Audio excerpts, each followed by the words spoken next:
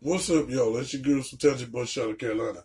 And if y'all remember my video about 3-4 months ago, I did a video on the Democrat candidates. And you know me, I was going for the minorities, but there wasn't too many except that Puerto Rican lady that was kind of slipping out. So my only other choice would be Elizabeth Warren. So here we go. This is part one because it's a live stream and it's a long ass speech, so I got to do it in parts. So let's go with part one. Let's go.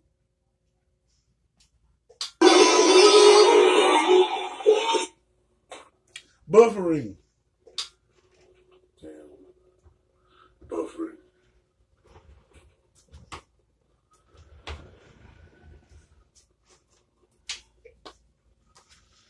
I'll put my legend in there somewhere. Buffering for a long time.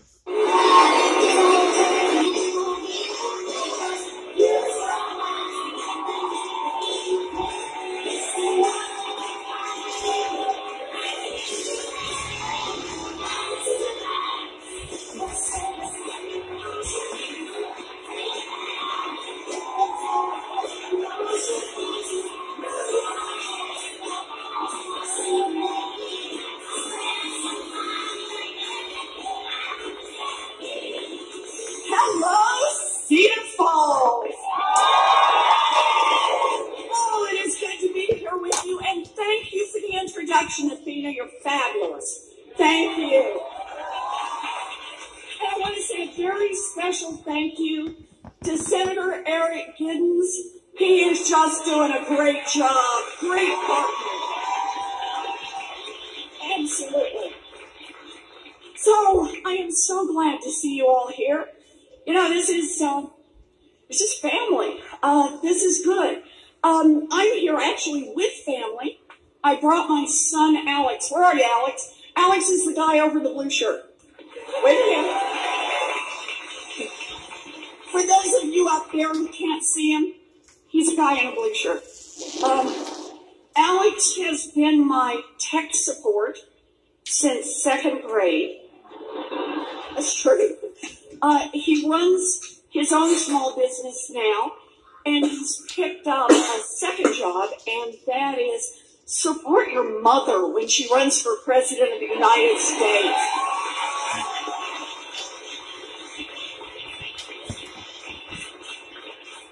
So I appreciate all of you being here tonight. I thought what we do is I tell you a little bit about myself. I tell you a little bit about why I'm in this race. We're going to do some questions, and then for anybody who wants to, I'll say as long as you want, we'll do selfies.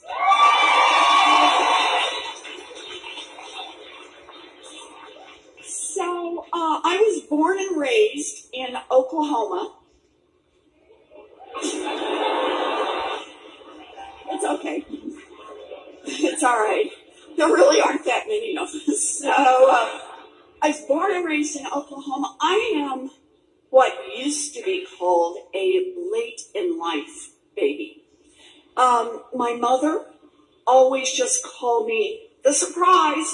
I have 3 much older brothers. To this day, they are referred to as the boys to distinguish them from the surprise. And all 3 of my brothers went off and joined the military. My oldest brother, Don Reed, he was career military. He spent about 5.5 years off and on in combat in Vietnam. We were very lucky to get him back home. My second brother, John, he spent a little over a year stationed overseas. My third brother, David, trained as a combat medic.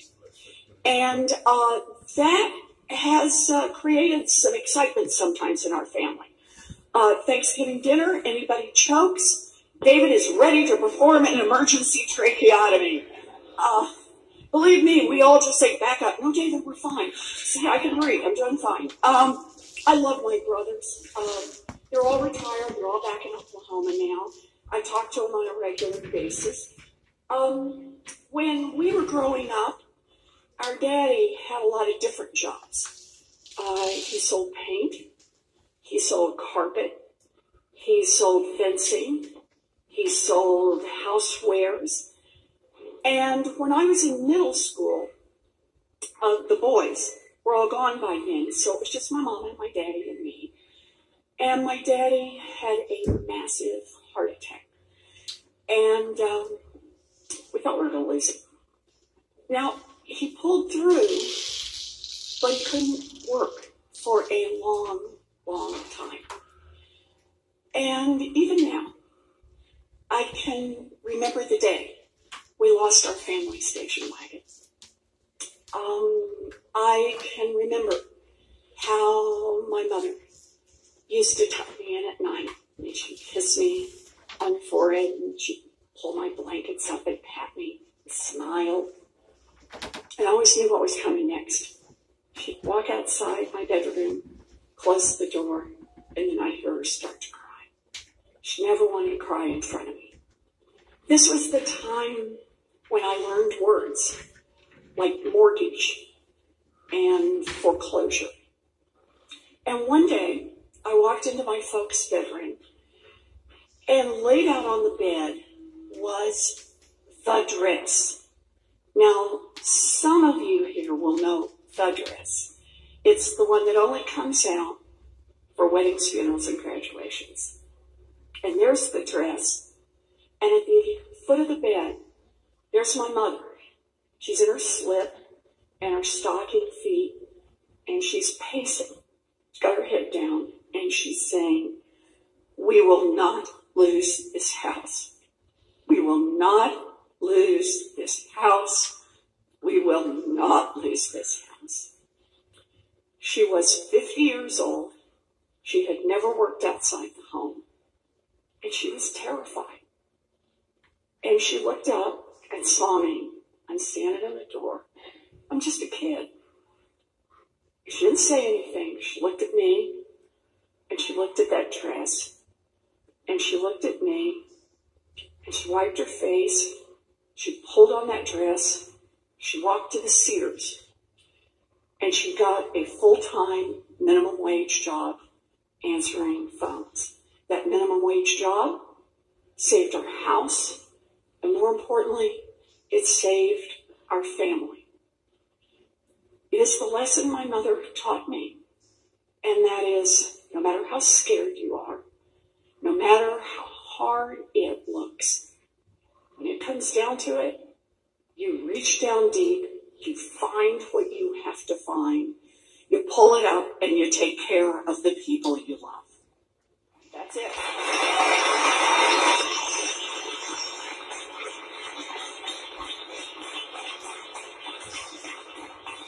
And it was years later that I came to understand that wasn't just the lesson my mother taught me. It's what millions of people do across this country every day. Millions of people, no matter how scared they are, no matter how hard it looks.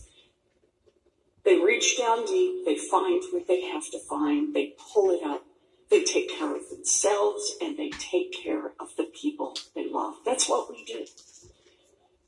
But it was only years after that that I came to understand. That same story is also a story about government. Because when I was a girl, a full-time minimum wage job in America would support a family of 3. It would pay a mortgage, it would cover the utilities, and it would put food on the table. Today, a full-time minimum wage job in America will not keep a mama and a baby out of poverty. That is wrong, and that is why I am in this fight.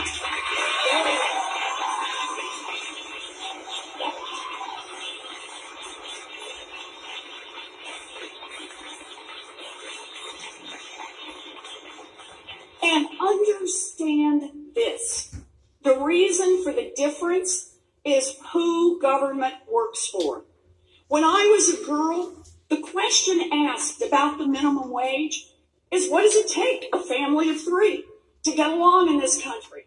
What does it take a family of 3 to get a toehold in America's middle class? What does it take a family of 3 to have something solid that they can build from?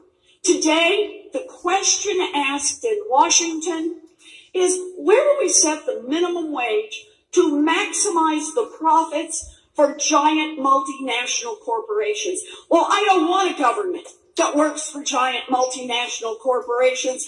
I want one that works for our families.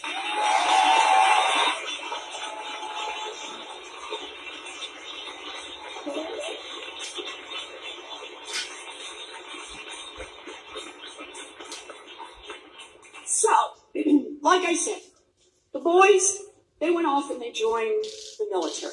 That was their path, their chance in America's middle class. Me, I had a different dream. I have known what I wanted to be since second grade. You may laugh. You didn't decide until what, fourth grade? Fifth, I can tell. I can tell. Yeah, fess up. Okay. No, but I've known what I wanted to be since second grade, and I've never wavered from it. I wanted to be a public school teacher. Can we hear it for America's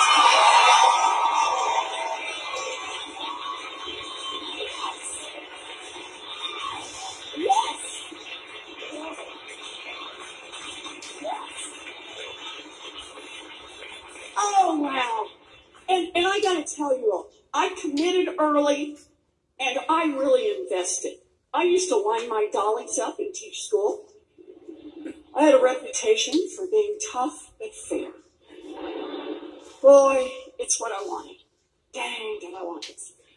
By the time I graduated from high school, my family didn't have the money for a college application, much less to send me to 4 years at university.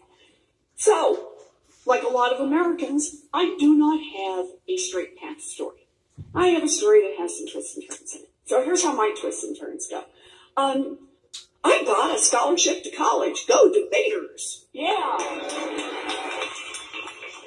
And then, at 19, I fell in love, got married, dropped out, and got a minimum wage job.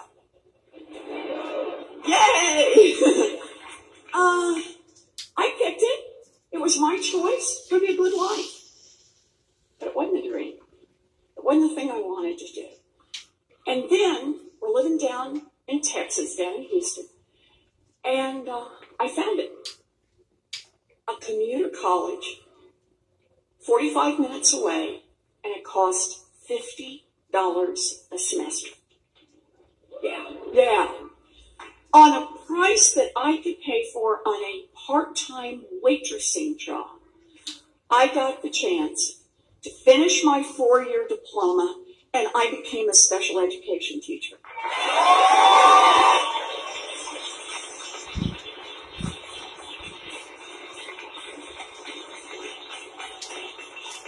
I have lived my dream job. I love this work. We got any public school teachers in here? Any special education teachers? Okay, so I'm going to count on you to back me up on this. It's not a job. It's calling. It is. I love those children. I had 4 to 6 year olds mostly, and to this day, I can remember their faces. I can remember things we worked on.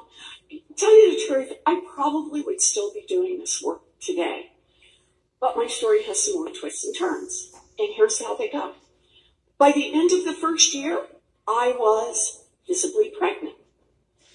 And the principal did what principals did in those days. He wished me luck and hired someone else for the job.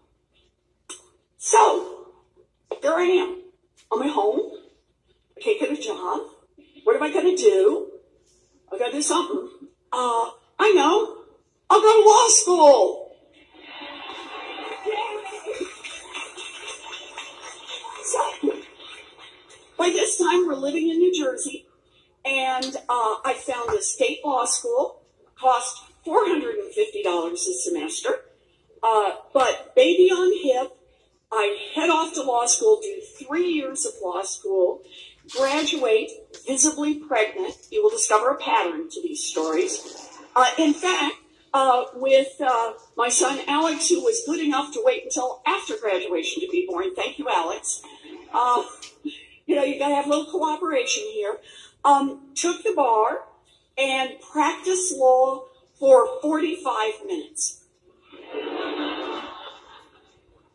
And then I went back to my first love, which is teaching. I traded little ones for big ones and spent most of my grown-up life teaching in law school. Made other changes in my life.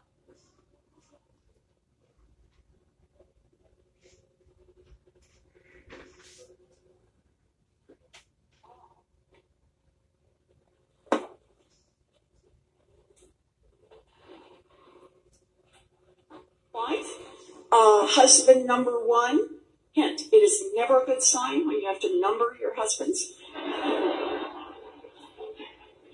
And husband number one and I parted ways. But I found number two, that's Bruce, and I still got him. So it worked. It worked. Good man. When you find a good one, hang on. Here I am, I'm teaching in law school, and what I taught, I don't know if everybody does this, but for somebody who kind of grew up on the ragged edge of the middle class, I taught everything about money. I was interested, I wanted to learn it, I wanted to know every detail, and then I turned around and teach it. So I taught contract law and commercial law, I taught payment systems and secured transactions, I taught the Uniform Commercial Code, I taught bankruptcy law, debtor creditor law, law and economics, corporate finance, partnership finance. If it was about money, I learned it and then I taught. But there was always one central question that I worked on. And that is, what's happening to American families in this country? Why is America's middle class being hollowed out? Why is it that people who work every bit as hard as my mother worked 2 generations ago, today find the path so much rockier and so much steeper? And for people of color, even rockier and even steeper. Why?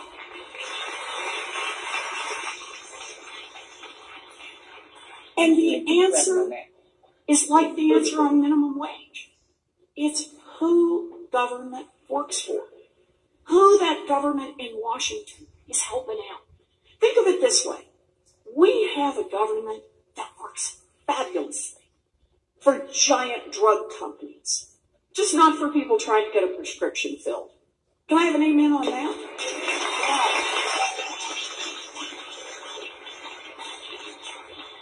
We have a government that works great for people who want to invest and make money off private prisons and private detention centers. Just not for the people whose lives are destroyed and whose communities are torn apart. We have a government that works tremendously well for giant oil companies that want to drill everywhere. Just not for the rest of us who see climate change bearing down upon us. Right?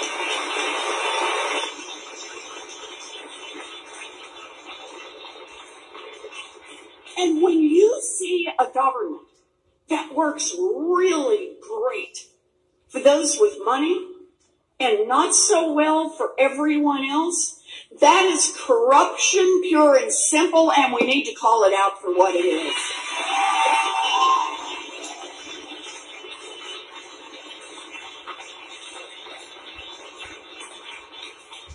Corruption. And here's the thing. Whatever is the issue that gets you up in the morning, the issue that brings you here, the issue that says, this is what's going to get me engaged. Whether it's gun safety, it's the price of prescription drugs, it's student loan debt, it's child care, it's climate, whatever is the issue that you care about deep down, I guarantee you this. If there's a decision to be made in Washington, it's been influenced by money. It's been nudged by money. It's been shaped by money. It's been moved over by money. In fact, let me tell you a story about this.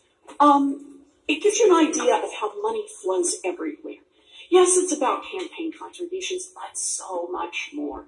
You know, go back to the 1990s and early 1990s. You go back and read, and basically, as a country, as a world, we understood what was happening with climate change. We didn't have the word climate, we were calling it global warming, but we knew that putting all this carbon into the air, everyone was going to play out the models and say, this is going to be bad. There's a little variation on how long it was going to take, but this is going to be bad. Right? We knew this. And here's the thing. In Washington, Democrats and Republicans were working together. This wasn't a partisan issue. They were working together. They were concerned. Do we need to give more authority to the EPA?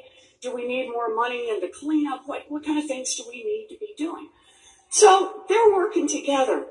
And then along come the Koch brothers. Oh, you've heard of the Koch brothers, I can tell. The Koch brothers and the big oil companies, the fossil fuel industry, and the giant polluters. And they get together in effect and say, wow, if Congress gets serious about this climate business, they change the regulations, and it's going to bite into our bottom line. This is going to cost us our profits. So they've got an investment decision to make. They can see this coming just like everybody else can. What could they do? They could say, you know what? We're going to get out of carbon-based. We're going to move into clean. And no, they don't do that. They could say, we're going to double down on R&D, on how to take carbon out of the air, how to clean it out of the water. They don't do that. You know what they invest in? Politicians. They invest in Washington. They invest big time in campaign contributions, in lobbyists, in PR firms, in think tanks, in so-called experts. In fact, here I am, college campus. Let's talk about some of those bought and paid for experts for just a minute. Think about this. These are the guys who stand up to deny the science of climate, right? And they say, well, I am a doctor. And as a doctor, you know, this business about climate, it was warm before, the dinosaurs loved it, it was, everything worked out great. Who knows? What is the point of that? Why were there people who were spending so much money to lift up those voices, to give them a chance to get out there in front of the cameras? You know why? It's not because those guys didn't understand the science. Nah, they did it because those so-called experts, those climate deniers, they could build something. They could build an umbrella that the politicians could hide under and keep taking money from the Koch brothers, keep taking money from the fossil fuel industry, keep taking money from the big polluters and say, gee, I don't know, you know, it's controversial. I'm not a scientist. I don't know what's going on here. You want to understand the climate crisis we face today? It is 25 years of corruption in Washington that got us here.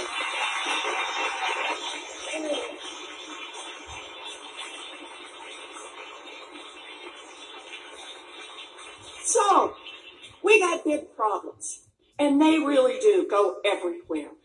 And to fix this, we can't just pass a statute over here, a couple of regulations over here, we'll change a couple of definitions over here. No, we need big structural change. That's what it is.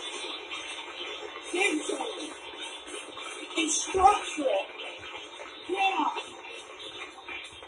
So, what does that look like? Well, part one, we need to attack the corruption head on.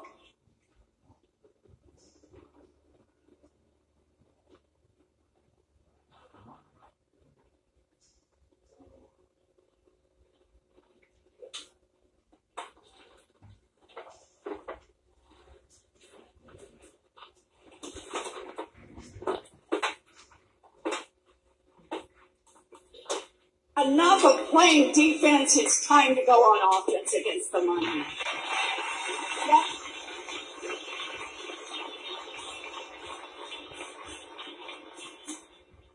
And I got a plan for that. So here it is. Here it is. You wouldn't be surprised to hear this. Since money is everywhere, makes itself felt in so many places in our government, it's got a lot of moving parts to it. So what I'm going to do is I'm just going to give you a sample, okay, a few of the pieces out of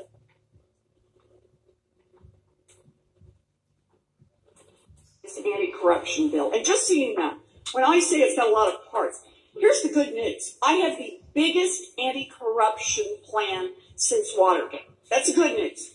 Here's the bad news. We need the biggest anti-corruption plan since Watergate. So here's how part of it works. End lobbying as we know it.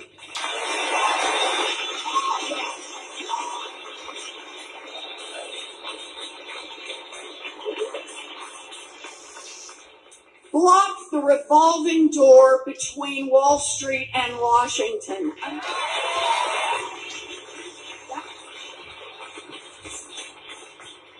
Here's one you may never have thought about, but it's important. Make the United States Supreme Court follow basic rules of ethics.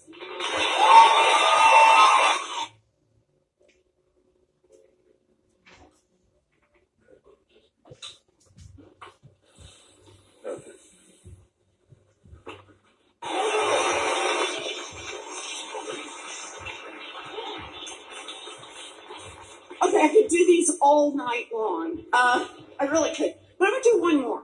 You really want to hose out some corruption? Here's one that'll do it. Make every single person who runs for federal office put their tax returns online.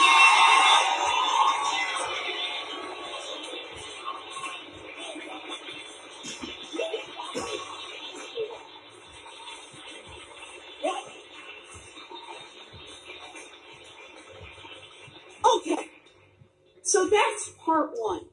Attack the corruption head on. Disrupt it. Go on the offense, because when we disrupt how power flows through Washington, now we've got a chance to make other changes, big changes. The next one has to be, we need to make some structural changes in this economy. That's got to be part two. And here's where I start on this one. We got a real problem. And the problem is about giant corporations. I mean, huge corporations. Corporations that swallowed up little businesses, little farms, long, long ago. Swallowed up medium-sized businesses. Shoot, they swallowed up what used to be called big businesses. And the problem is, when they get that big, they run over their employees. They run over their customers. They run over the communities where they're located, and they call the shots in Washington. We can't survive this. So, part one of structural change, we need a president with the courage to enforce our antitrust laws. Break up big ag, break up big tech, break up these big banks. It's time.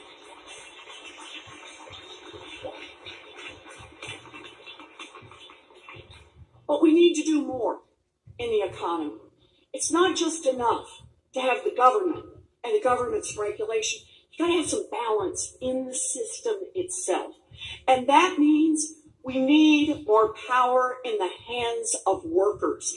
Make it easier to join a union and give unions more power when they negotiate.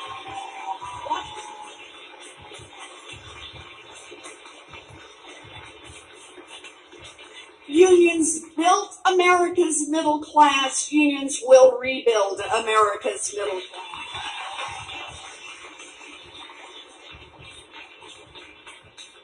So that's how we can get some structural change in the economy. Here's another way. It's time for a wealth tax in America.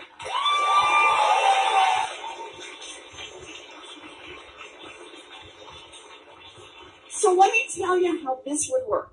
Here's the basic idea. Your first $50 million is free and clear. Oh, good. Yeah, he's like, okay, I can do business with this woman. She's not totally unreasonable. Okay, good. Oh, we're there. First $50 million is free and clear. But your $50 millionth and first dollar, you got to pitch in 2 cents. And 2 cents for every dollar after that. And just so everybody remembers how a wealth tax works, anybody in here own a home, own a farm, grew up in a family that owned a home? Yeah, you've been paying a wealth tax forever, right? It's just called a property tax. All I'm saying that's different is when you're above 50 million, and that's, by the way, the top 1/10 of 1% of fortunes in this country. When you get clear up there, it's not only about your real estate, it's about your stock portfolio, the diamonds, the Rembrandt, and the yacht. That's the idea. Not at all. Now, I have folks say to me, a wealth tax on billionaires? Oh my. Vapors, that's what billionaires, I think, say about this. Some of them. And here's the thing. They say, we worked hard. We had a great idea. We stayed up late. And that's how we got to be billionaires. And my answer is, good for you. That's great. That's fabulous. But you built a great fortune here in America. I guarantee. You built it at least in part using workers. All of us help pay to educate. Yeah. It's true. You built it at least in part getting your goods to market on roads and bridges. All of us help pay to build.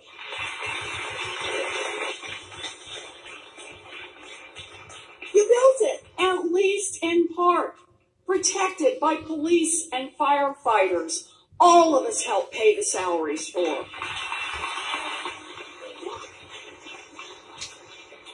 And here's the thing. We're Americans. We are glad to do it. Those are investments we want to make. We want to make those investments so people do have a chance to make it. All we're saying is if you make it big, I mean really big, I mean top 1/10 of 1% big, pitch in 2 cents so everybody else gets a chance to make it.